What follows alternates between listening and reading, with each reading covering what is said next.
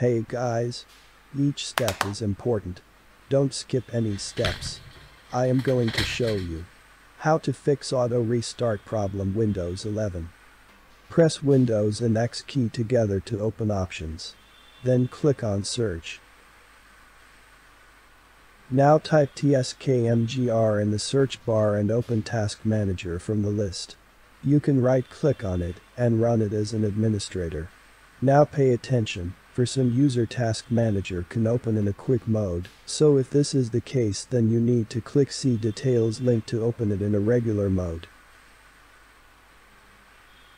Now click on File menu and select Run New Task. Then we need to select a file, so click on a Browse button. Just follow my screen. Open C drive. Move to this folder. Then try to find a file with name CMD here, right. Select it and click Open. Now pay attention at this point. Now we have to run this task as an administrator rights. So make sure you check this box. And then click OK.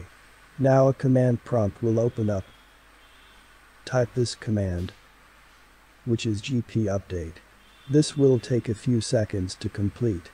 You can pause the screen till then. Now since it is executed, just type cls. And the next command would be chkdsk with the parameter of our OS installation drive. In my case it is C drive, just cross-verify the results with my screen. Make sure it is executed well. Now, type exit and close all the windows before we proceed to next step. In this step, click on search icon. Then search for regedit.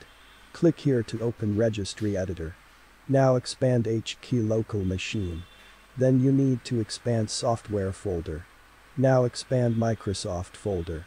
Just scroll down and search for Windows folder in Microsoft folder. Simply right-click on it, select New, and click on Key, and rename it as Windows Update. Again right-click on Windows Update, select New, then click on Key, and rename it as AU. Again right-click on it, select New, and as per your system configuration, select bit value. So, my system type is 64-bit.